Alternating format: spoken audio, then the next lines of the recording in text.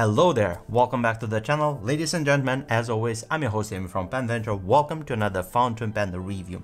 And I have been missing out on having a fountain pen review on our channel for quite some time. So do you? Today I'm going to showcase the Leonardo Officina Italiana Momento Zero Grande Ebonite Masterpiece.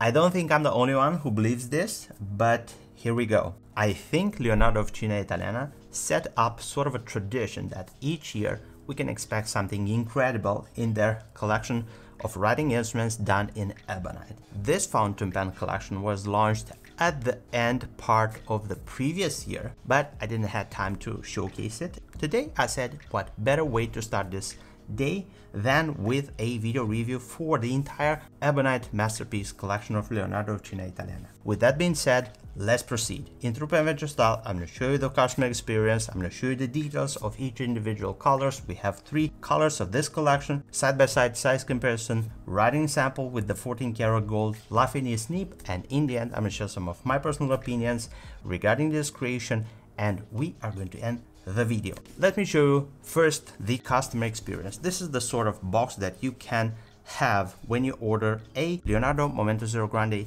Ebonite Masterpiece. Special limited edition. This motif you'll find it on the cap band.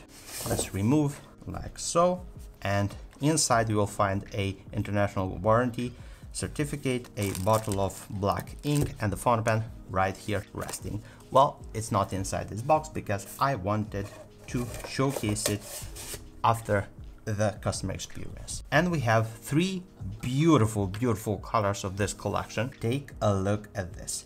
Nothing goes better than saying ebonite and fountain pens, because ebonite is a fountain pen material which is very resilient. It is very nice to see it in our days used for creating fountain pens. What you see right here is 3 iconic colors which in the past are being used by Delta, which is the heritage of Leonardo Officina Italiana. Right here we have Flame, which is this beautiful brown and black combination. Moving further in the middle we have this beautiful rosewood ebonite, black with red, and we have this green, this beautiful green, which let's call it British green, because in the past I think one of the creations from Delta was using sort of the same ebonite and it was called British green. I'm gonna base my review on the Flame model because rosewood and green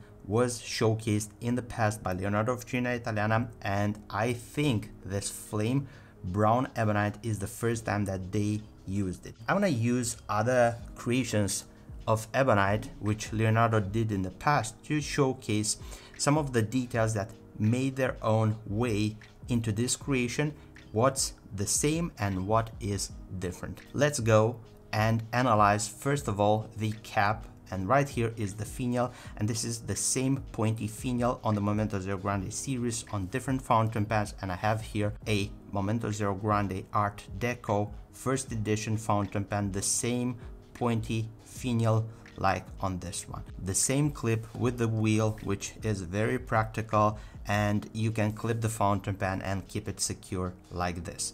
The overall shape of the cap starts to pick up and girth from right here towards the cap band, and the cap band configuration is one which is used the first time on the Supernova series, and I have the fountain pen which used this cap band configuration for the first time at Leonardo. Beautiful details on the cap band, this geometric design, and on the back opposite to the clip right here we have engraved Italy, and this is a stunning combination with 2 smaller rings, and centered in between we have this larger cap band. And let's analyze this part right here, because this transition in between the cap and the barrel is not like on the Supernova, which is flushed. It is more similar to the Art Deco series in 2 steps. Also it goes with another Art Deco which was introduced after the first edition. I think this is the 2nd edition. Let's uncap the fountain pen, and 1 and I think 1/4 of a turn to uncap the fountain pen, and we take a glimpse at the nib. This is the Leonardo La Fenice new style of a nib, which is beautiful and it screams Leonardo. This is stamped, the entire motif of this nib, and it is not laser engraved. And I have here one which was laser engraved side by side this one, so you can clearly see that we have some improvements, and Leonardo shows that they are evolving and they are trying to offer you a lot more for your support in their collection of writing instruments. And nothing goes better with this 14 karat gold La Fenice nibs than having ebonite feeders to power them. And I have one right here which I can show you how it looks, and this is cut in-house by Leonardo Officina Italiana, and this offers a very nice and rich ink flow towards this beautiful nib. Let's move further and let's analyze the ergonomics, how you would grip the fountain pen. I do have right here the Art Deco series. So this is the first ebonite Art Deco, and you can clearly see that we have a section which is very different from the one that we have on the Masterpiece Ebonite. And we have this two steps right here which transitions into this ring on the section for the Masterpiece Ebonite. We do have something which is much more similar than you would think with the second series of the Art Deco. We do have the threads and the section right here which is sloping in towards the nib, gradually losing a little bit of diameter, and makes the fountain pen to feel very comfortable. I think it fits very well, this fountain pen.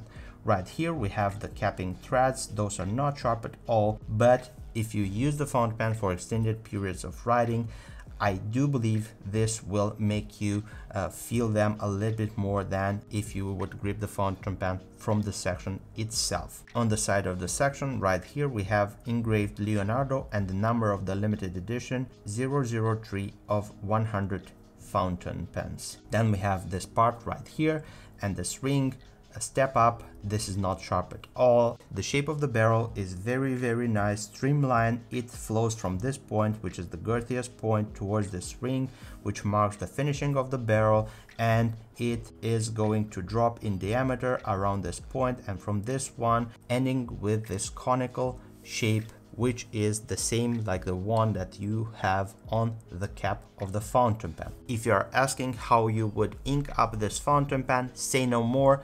On the Leonardo Officina Italiana Masterpiece Ebonite collection, you will have equipped a in-house built piston filling mechanism. The whole assembly is made out of aluminum.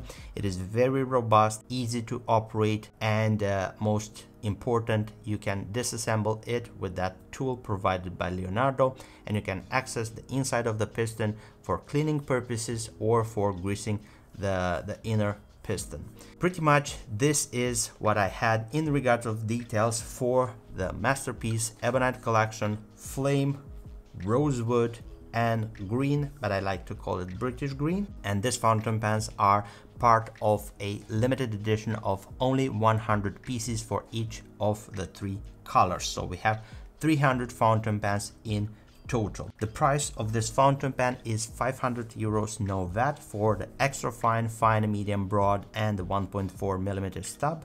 And for the elastic fine and elastic extra fine nibs, those are going to make the price of the fountain pen to be 530 euros, no VAT. In regards of details, this is what I have for you on the Ebonite Masterpiece collection from Leonardo Officina Italiana. Now it is time for the side-by-side size comparison, because this being a Momento Zero Grande fountain pen model, it is slightly different, and I'm going to show you how and where. So I'm going to use other fountain pens. If you are a fan of Ebonite fountain pens from Leonardo Officina Italiana, you will find this size comparison very nice. Let's proceed. And since my pen tray is black and we do have two black fountain pens, the size comparison wasn't working. So we do have a white background. Right here, Leonardo Momento Zero Grande Ebonite Masterpiece next to a Leonardo Momento Zero Grande Art Deco First Edition, Second Edition, Visconti Homo Sapiens, and Leonardo Supernova PM4. Capped, we do have a oversized fountain pen which sits in between the Art Deco new version and the initial version. In regards of length, it is very similar with a Leonardo Supernova PM4, and it is slightly taller than a Visconti Homo sapiens. Now let's have a look uncapped. The same fountain pens, toe-to-toe, Ebonite Masterpiece is very similar with the first edition of the Art Deco series. It is shorter than the Supernova. The Art Deco New series, it is slightly longer, and we can clearly see that the fountain pen, the Ebonite Masterpiece, is taller than a Visconti Homo sapiens. Capped like this, the Masterpiece Ebonite measures 150 millimeters. Uncapped like this, it measures 137 millimeters. Posted like this, it measures 174 millimeters. The total weight of the fountain pen, ink, cap and or posted, is 32 grams, and uncapped like this in writing position is 20 grams. It is time for the writing sample, and just like I told you, I'm gonna use the 1.4 millimeter stub because this is the only size which is different from the other ones that were previously available. Pen Leonardo, and this is the Momento Zero Grande Ebonite Masterpiece,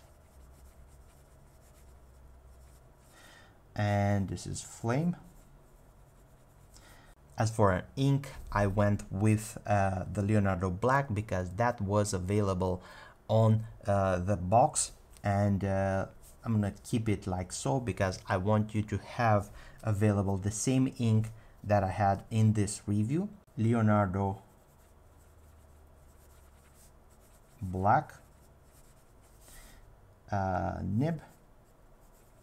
This is the 14 karat size 6 La Fenice, and this is 1.4 millimeter stub.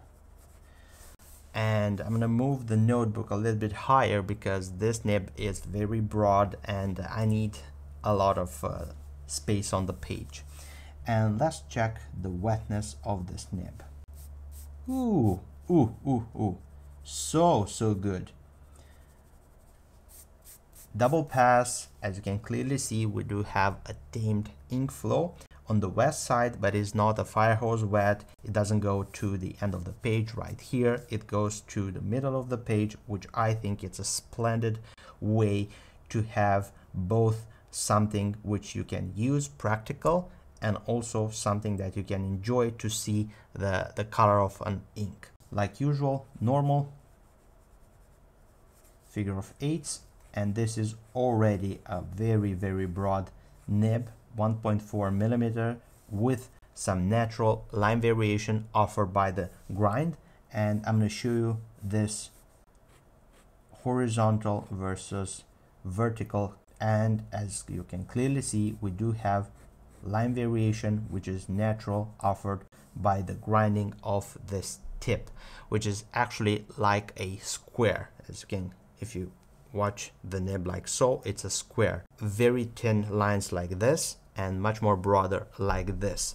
1.4 millimeter is referring to this line right here and not the one which goes horizontal. Flex this nib, and I don't recommend you doing so because you already have a 1.4 millimeter nib which offers an insane amount of ink and line variation. But if you press on this nib a little bit, you will do have some line variation, which is done by those two tines that spread away and lets a lot more ink to come down on the paper. You can see this right here. Now let's use this nib for the famous sentence. The quick brown fox jumps over the lazy dog. You can clearly see a nib which is very consistent. From my usual experience with the La Fenice nib, I can tell you that they do have a little bit more feedback than the previous ones. They do run maybe a little bit more tamed and not that wet, much more true to their size. So an extra fine will be like an extra fine, a fine like a fine, and so on. Each and every nib can be individually checked and tuned by ourselves. So if you want such a fountain pen and you want a specific way that the nib to write, leave some directions for me to follow in the order notes and I will take care of that. Now it is time for my personal opinion regarding this fountain pens. I don't know where to start because I like this fountain pens a lot, and I do own quite a few Leonardo Momento Zero Grandes made out of ebonite, like you've seen in the demonstration, the Art Deco series, first edition, second edition, and I do have an Herculaneum edition which has that gorgeous size 8 gold nib. I think it is from the Muses collection if I'm not mistaken, and I do have to say that I'm a huge fan of Leonardo Ebonite writing instruments collections. What do I find particularly nice about this fountain pens is something which haven't been mentioned in this video till this point. I do find that the size is different. It is smaller than the new Art Deco series and it is larger than the first edition, so it's in between there.